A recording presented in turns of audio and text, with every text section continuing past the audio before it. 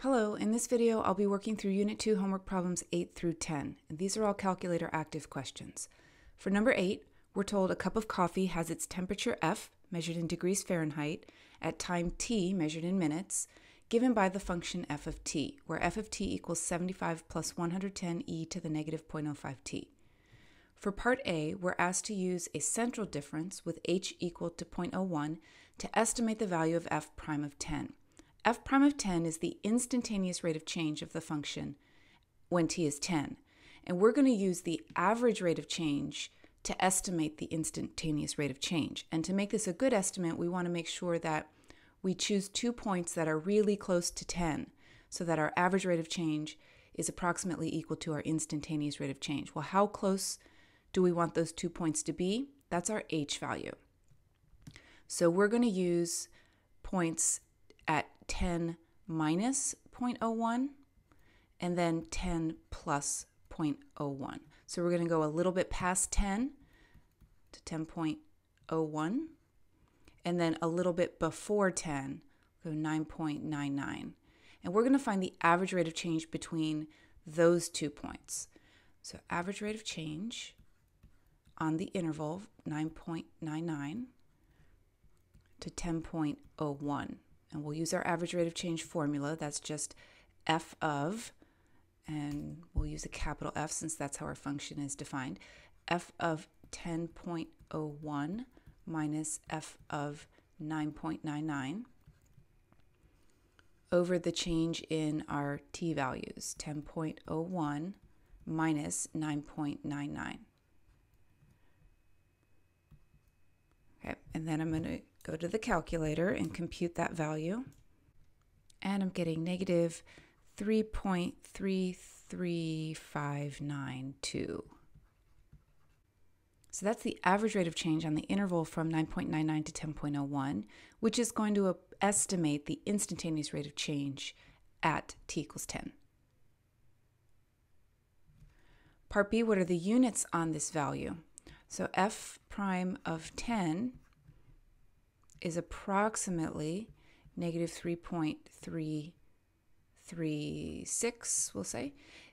And this is the rate of change in temperature with respect to time. So it's degrees Fahrenheit per minute. Right, if we go back and look at how we computed that in the numerator of our fraction, this was the change in temperature.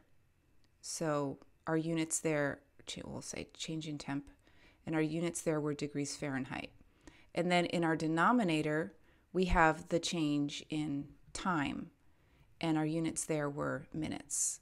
So degrees Fahrenheit per minute will be the units for our instantaneous rate of change. And that tells us at the moment, at the instant when t equals 10 minutes, the temperature is decreasing at a rate of 3.336 degrees Fahrenheit per minute. So let's write this out. The temperature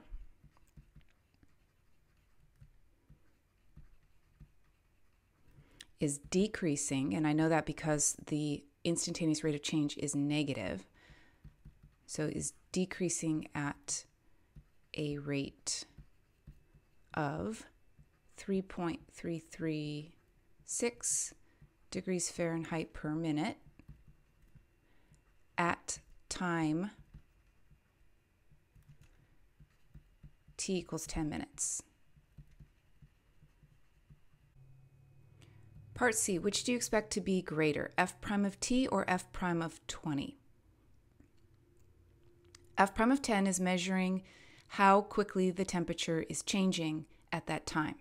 And f prime of 20 would be how quickly is the temperature changing at that time. Well, as time goes on, yes, the coffee is still cooling down, so the temperature is dropping, but it's dropping by a smaller and smaller amount.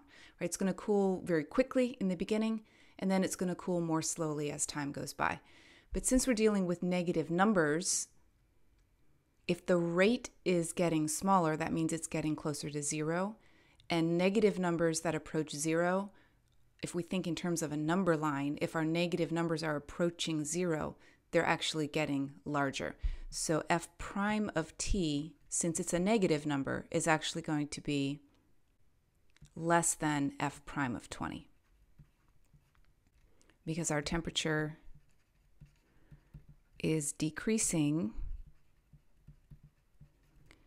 at a decreasing rate.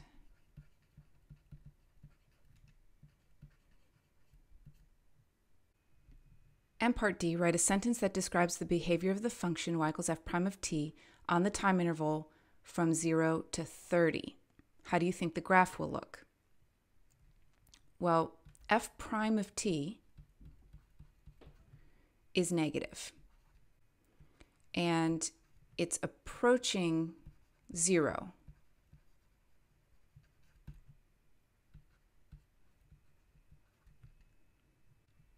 And we already said it's decreasing at a decreasing rate.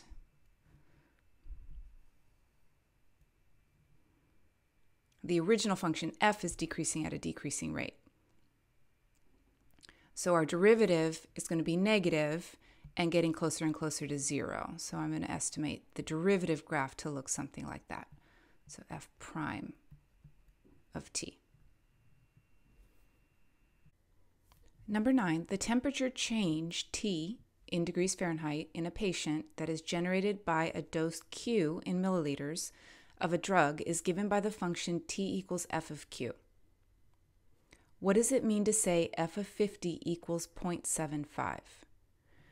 F of Q, that's our original function, f of Q is the change in temperature generated by a dose of Q.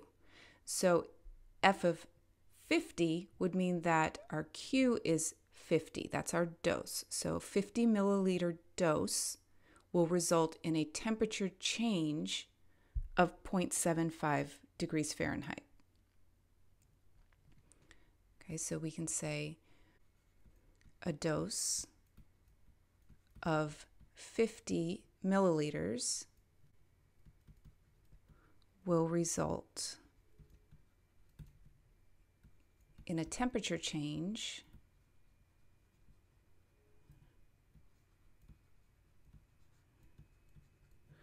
of 0.75 degrees Fahrenheit. Part B, a person's sensitivity, S, to the drug is defined by the function S of Q equals F prime of Q. What are the units of sensitivity? F prime of Q is going to be the derivative of f of q. And if we change our notation here, we can think of that as df over dq. So it's the change in f, and f measures the change in temperature. So it's the change in temperature change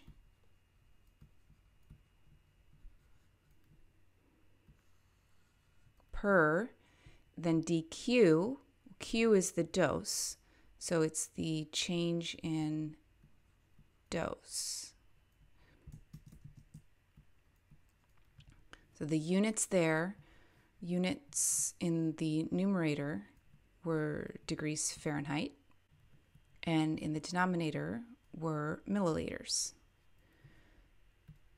So our derivative, f prime of q, will have units of degrees Fahrenheit per milliliter.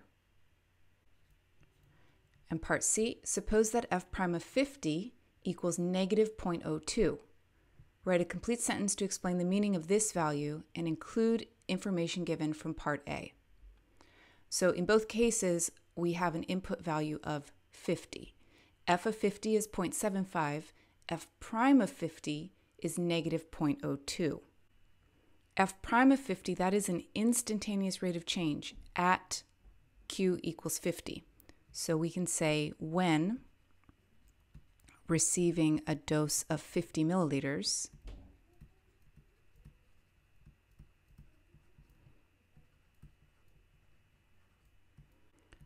a person's temperature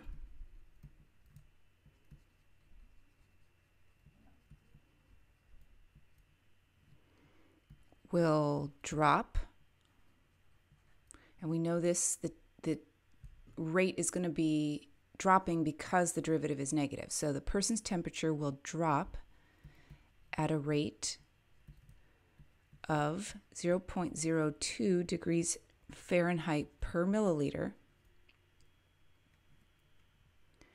And if we include the information from part A, we can also say, and is expected to change by 0.75 degrees Fahrenheit. Number 10, the velocity of a ball that has been tossed vertically in the air is given by v of t.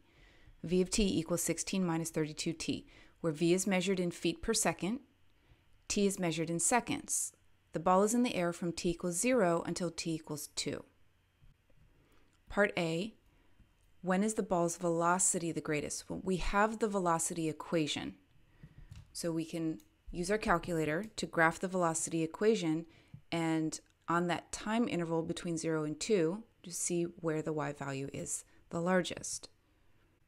Since the graph is a decreasing line, it's going to have its largest value at the earliest t value, so at t equals 0. Part B, determine the value of v prime of 1. Justify your thinking. V prime of 1 is the derivative of the velocity equation, the derivative of v of t at the instant when t equals 1. Well, our derivative, another interpretation of this, is just the slope of v of t. And since v of t is linear, it has a constant slope. So at t equals 1 or t equals 2 or t equals 3 or t equals 4, the slope is still going to be negative 32. So v prime of 1 is negative 32. And the units on my derivative, right, this is dv over dt. So it's the change in v over the change in t, and we were given the units for v as feet per second, and we were given the units of t as seconds. So the units of my derivative are feet per second, or we can say feet per second squared. Part C, what are the units on the value of v prime of 1? Oh, I jumped the gun a little bit there. What does this value and the corresponding units tell you about the behavior of the ball at time t equals 1? Well, the derivative is negative, so that means the slope is negative. That means that v of t is decreasing. So I know that the velocity of the ball, that's my function v of t, the velocity of the ball is decreasing, and I know that because the derivative is negative, the slope is negative. And if the slope is negative, the function must be decreasing. So the velocity of the ball is decreasing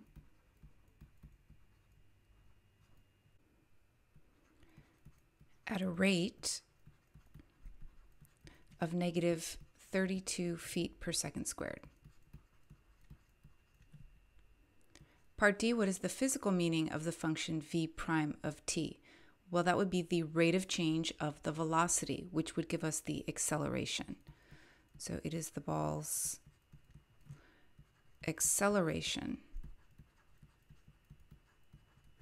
at time t.